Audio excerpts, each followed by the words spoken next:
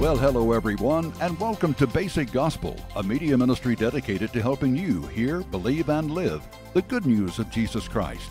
With Bob Christopher, I'm Bob Davis, and today we begin a new teaching series that Bob will be telling you all about in just a moment. But before we begin, I want you to know that although our listener line is always open for you at 844-322-2742, we'll not be taking live phone calls today. So if you need answers for the challenges of everyday living, or if there's a Bible passage you can't quite understand, we'll use that number and leave us a voicemail. Again, it's 844-322-2742.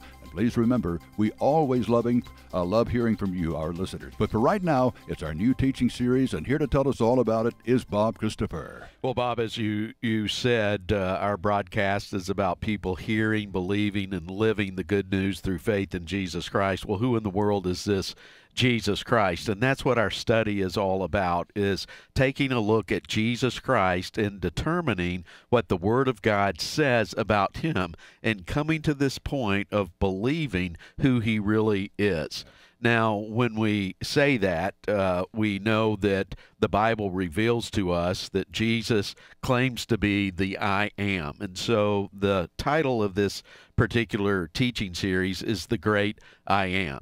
And we're going to get to Jesus, and we're going to spend a lot of time looking at what Jesus said about himself and how his claim to be the I Am impacts you and me, how it changes our lives, how it meets every need of the human heart, how he meets every need of the human heart. Why do we search for meaning and purpose in life? Because we haven't found it in the person of Jesus Christ. Why are we looking to fill the emptiness in our hearts? Because we haven't been filled by Jesus Christ. Why are we looking for sustenance in life? Why are we looking for wisdom and light and knowledge? Because we haven't found all of those things in the person of Jesus Christ. So we are people apart from Christ who are wanting.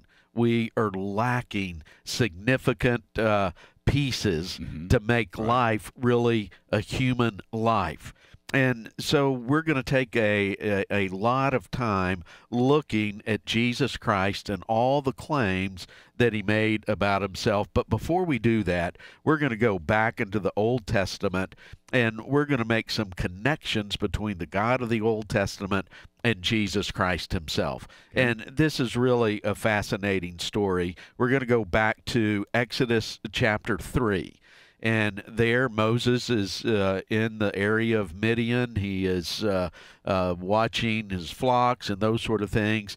And there's a bush, and it starts to burn, but it doesn't burn. There's just a fire in it. And from that bush, Moses hears a voice, and this voice says, "Come here."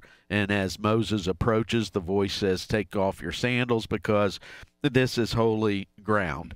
And we're going to pick up the conversation in verse 7 of Exodus chapter 3. And the Lord said, "I have surely seen the affliction of my people who are in Egypt, and have heard their cry because of their taskmasters. I know their sufferings, and I have come down to deliver them out of the hand of the Egyptians, and to bring them up out of that land to a good and broad land, a land flowing with milk and honey, to the place of the Canaanites, the Hittites, the Amorites, the Perizzites, the Hivites, and the Jebusites. And now, behold, the cry of the people of Israel has come to me, and I have also seen the oppression with which the Egyptians oppress them. Come, I will send you to Pharaoh, that you may bring my people, the children of Israel, out of Egypt." But Moses said to God, "Who am I that I should go to Pharaoh and bring the children of Israel out of Egypt?" And he said, "But I will be with you, and this shall be the sign for you that I have sent you. When you have brought the people out of Egypt, you will serve God on this mountain." So there's the conversation that God had with Moses, and it all revolves around the people of Israel that had been in bondage to the Egyptians for almost 400 years. And God is saying, "I have come down to do something on their behalf." So let's just make some observations from these verses that we've just read. So the first is that the Lord appeared to Moses in a burning bush. The second is that he told Moses he had seen the affliction of his people, had heard their cries, and knew their sufferings. So God is not blind to what we go through. God is not blind to what we experience, the trials and tribulations that we go through on a day-to-day basis. He's not deaf to the cries of our hearts. He hears those things, and that's what we see in this particular passage, that God is saying to Moses, listen, I have seen the affliction of my people. I have heard their cries. I know their sufferings. I know exactly what they're going through. Now, this is huge for us on an individual basis. All of us have afflictions. All of us have cries that come from the heart. All of us experience sufferings. And oftentimes we think God is looking in a different direction. He doesn't know what we're going through. And yet here in this particular story, we see that God knew the cries and the sufferings and the afflictions of his people who had been bound up in Egypt for all of this time. So he had seen the afflictions, and the third observation, that he had come down to do something on their behalf. Yeah. He not only heard their cries, he not only knew their sufferings, he had not only seen their afflictions, he had come on the scene to do something about it. Talk about good news. Yeah. And he came down specifically to deliver them from bondage, to deliver them out of the hands of their taskmakers, and to take them to a new place. So that was the plan of God for the people of Israel way back then.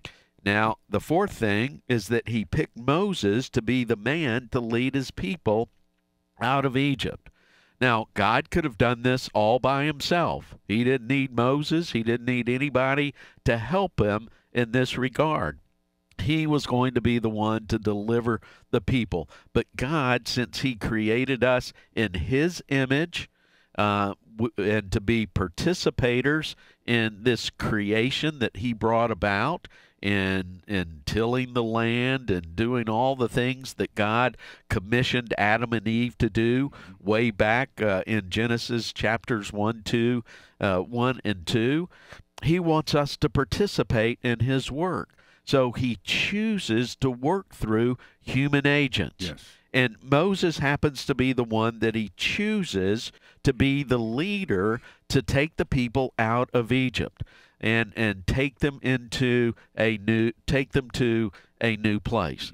Now, that's good news as well, that God is going to work through us in this world today, that we are going to be his mediators in this world, sharing the good news of Jesus to people wherever we encounter them and engage them in conversation. So that's how God has chosen to work since the very creation of mankind. He's chosen us to participate in his work in this world. Now, the fifth observation about this particular passage is this, is that Moses was perplexed by God's choice. Who am I? Why in the world would you pick me? I mean, I murdered one of the Egyptians, and boy, your people got mad at me, and I was almost killed as a result. Why would you pick me, a murderer, to do such a task? Now, the same is true of us. Why would he pick us to do anything? Yeah. Well, because he chooses to do so. He wants us to participate in the work that he's doing in this world today. He wants us to participate in his great rescue mission that he set out to do through Jesus Christ. Now, here was God's answer to Moses' objection. He said, God declared that he would be with Moses, and he says this, that I will be with you. Now, it's interesting because this phrase, I will be, is the actual name of God. It's a variation on the word Yahweh. Mhm. And so it's saying, hey, the one who has always existed, the one who will forever exist, is going to be with you. The one who spoke this world into existence, the one who met with Abraham, Isaac, and Jacob and said, through you, the world is going to be blessed. This is the one that is going to be with you. So God right here is giving out his name, is telling Moses something about himself, about his character. And he's saying, this is the one that is going to be with you. So you have nothing to fear. You have nothing to worry about because I'm with you.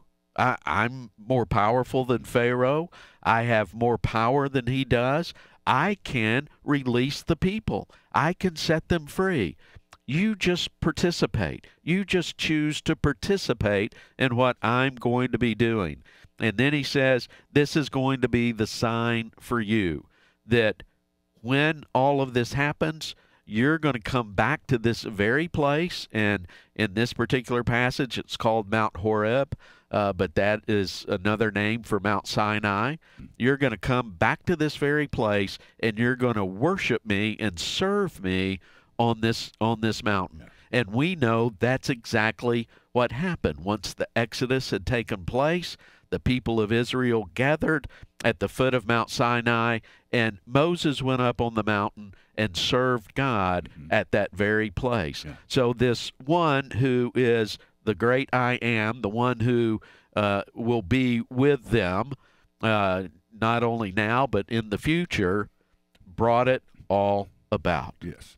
Well, this is Basic Gospel, everybody. This is Lesson 1 of our new series, The Great I Am, with Bob Christopher. I'm Bob Davis. Thank you for joining us. And friends, our charge here at Basic Gospel comes from God, and that charge is to deliver the message of love, grace, and life in Jesus Christ to everyone who has ears to hear. And one of the ways God validates the message through Basic Gospel is through the generosity of our listeners, for whom we are deeply grateful. Friends, if you haven't yet joined with us, we invite you to come alongside of us and partner with us. Help us keep this good news coming. You can donate now or anytime at basicgospel.net. And speaking of the good news, we're off to a great start in this first installment of this new series, The Great I Am. And here again is Bob Christopher. Well, thanks, Bob. So we made some observations about this passage in Exodus 3, verses 7 through 12. Let me ask some questions in response to that. And these are personal questions, ones that you can contemplate and consider. And as you do, I think it's really going to be meaningful to you. So the first thing is this. The first question is this. Do you know and believe that God has heard your cries, that he knows your afflictions and sufferings? So he comes down and makes a statement to Moses, I have heard the cries of my people. I know their afflictions. I know their sufferings. Do you believe the same is true of you, that God has heard your cries? The second question is this. Do you believe that he has come down to deliver you from bondage and to deliver you to a new place or a new way of life? And if so, who is the person he sent to lead you out of the realm of sin and death and to raise you up so that you can walk in the newness of life? Well, fast forward to the New Testament, that person is Jesus. So Moses had said, and it's recorded, I think, in the book of Deuteronomy, chapter 15, he says, a prophet like me is going to be raised up, and this prophet is going to have the words of eternal life. This is the one that you need to listen to. Expect his coming, look forward to his coming, and then when he arrives, listen to him. Tune your ears to what he is saying, and if you believe, then you will experience new life. You will be released from the realm of sin and death, raised to walk in the newness of life. Now, we're going to continue on in this particular passage, verses 13 through 15. Then Moses said to God, so he's raised one objection, he's basically going to raise another objection. If I come to the people of Israel and say to them, the God of your fathers has sent me to you. Now, when he's saying the God of your fathers, he is specifically saying the God of Abraham, Isaac, and Jacob. That is how God has identified himself in the past. And he's identified himself both in name and kind of in story, that he is entered into a story, a relationship, a covenant with man. And it goes from Abraham to Isaac to Jacob and then the 12 sons. And he's the God of that group. So he says, what if they ask me, what is his name? What shall I say to them? He said, listen, who am I that I should go? Mm-hmm. And then he's saying, I don't even know your name. I mean, you're a voice from a burning bush. You claim to be the God of Abraham, Isaac, and Jacob, but I don't know your name. I don't know you. So why in the world are you picking me? Well, God said to Moses, and here's what we need to really pay attention to as far as this passage is concerned. He says, I am who I am. And he said, say this to the people of Israel, I am has sent me to you. Now, God also said to Moses, say this to the people of Israel, the Lord, the God of your fathers, the God of Abraham, the God of Isaac, and the God of Jacob has sent me to you. This is my name forever, and thus I am to be remembered throughout all generations. So there was a word in the Old Testament, Elohim. It is basically a generic word for God. So we have the word God that we use in our English language, and it's a generic word. People of many different faiths and beliefs and walks of life use the word God, but that word is generic. And so God is saying, okay, I want to take this generic word and I want to give it something unique. And so there may be other gods. For example, in the Ten Commandments, God said, I want you to have no other gods, Elohim, before me. Right. So he's saying, I'm distinct from everything else that you may think of as God. I'm unique. I've always existed, and I will always exist. I've existed, I am, and I will. Yeah. That's who this God is. And so this is his name forever. So let's make some observations. So Moses still isn't sure that he is the one for the job. He doesn't know God's name. How could he be the one? So he asked, God, what is your name? And God answered, I am. And in some translations, it's I will be, who I will be, meaning that I will never be anything other than who I am. So it's a word that's saying I exist. And it's a word that talks about the character, the essence, the reality of who God is. So he says, I am who I am. This is a progressive present. So he's not, he's not past tense. He's not future tense. He's just this progressive presence. So whenever tomorrow comes, he's going to be the I am for us. Whenever the next year comes, he's going to be the I am for us. That's who he is. And the same that he is today is what he's going to be tomorrow, and what he'll be next year, and what he'll be 100 years from now. That's just who God is. So God's forever name is his essence, Yahweh. And this was an unspoken term as far as the Hebrews were concerned. It wasn't something that they pronounced. It wasn't something that they spoke in their language.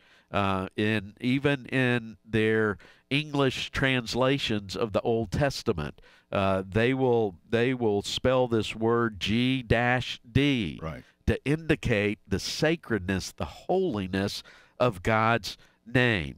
We know it as the tetragrammaton, the 4 words that are not to be uttered.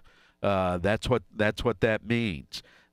It's Yahweh. That's the name of God. When he speaks it, he says, I am. When we say it, we say, you are. That's the name of God. So what does God's name mean to you? That's a question. What does the fact that God's name is I am, what does that mean to you. It means that whatever you're going through right now, God is sufficient to meet your need. Absolutely. Whatever is happening in your life right now, God is sufficient to overcome it or to walk you through it. You never have to look anywhere else except to the great I am to meet every need that you have at any given time in your life. That's what it means to know God as the great I am. Yeah. Now, in what ways? Let's make this a little practical. In what ways does his name change your view of your circumstances? And I hope that his name gives you a sense of hope in the midst of whatever circumstances you're going through. That's certainly what it gave the people of Israel. They knew that a deliverer had come, a person who had heard their cries, who had the power not only to speak the world into existence, but to consider them and deliver them to a new land. Yes, indeed. What a great story, Bob. Thank you for that. And friends, we want to invite you to join the live video stream of this program each day from either Facebook or YouTube, and you'll find direct links right at the top of our homepage. That, of course, is at basicgospel.net. All you need to do is click one or the other of those links, and then about 1 minute before the top of the hour, 3 p.m., you can go there and you can join in the live program that starts every day live at 3 p.m. Central Time. So take advantage of that. Again, those links at the top of the homepage at basicgospel.net. Well, thanks, Bob. We're going to fast forward now to the New Testament. So we have the backdrop, the setting for our study is on the great I am, Jesus Christ.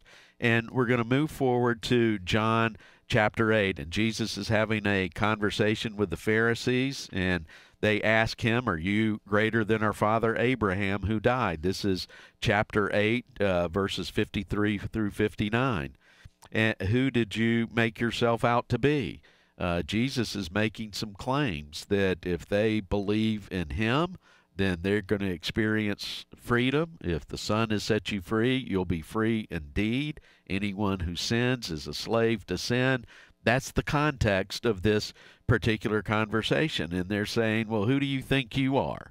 I mean, you're just a man like you and like me, like we are. That's all you are. You were born in Bethlehem, raised in Nazareth. You have parents. You have flesh and blood. Who in the world do you think you are? And Jesus answered, if I glorify myself, my glory is nothing. It is my Father who glorifies me, of whom you say is our God.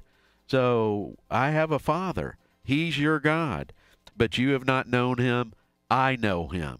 And it goes on, and he says, before Abraham was, I am. That's what Jesus claimed about himself. They wanted to know who he was. He brings them back to Abraham, saying, Abraham rejoiced to see my day. He saw it, and it was glad. This confused them, and he says, you're not even 50 years old. And he said, before Abraham was, I am. Ego eimi is the Greek phrase, and it's the exact same word in Greek that was used in Hebrew as far as God's name. Jesus is the great I am. He is the one that has come to deliver you from sin and death, to deliver you from darkness into light, to cross you over from death to life. Jesus Christ, who is he? He is the great I am. Indeed he is. Thank you, Bob. Wonderful, wonderful story, wonderful news for us here at Basic Gospel. Well, we're glad that you were here today for session 1 of our new study series, The Great I Am. And if you have questions you'd like us to address, well, leave us a voicemail at 844-322-2742. We would love to hear from you. And again, that number, 844-322-2742. And, of course, thanks to everyone who supports this ministry with your love, your prayers, and your gifts. And to help with a gift today, which we hope you'll do, just click Donate at basicgospel.net. That's our website, basicgospel.net. We hope you'll go there right now and join us in proclaiming this good news of Jesus Christ. Well, now for Bob Christopher and the ministry team, I'm Bob Davis, inviting you back again on Monday for Basic Gospel. Have a great weekend, everybody. Bye-bye.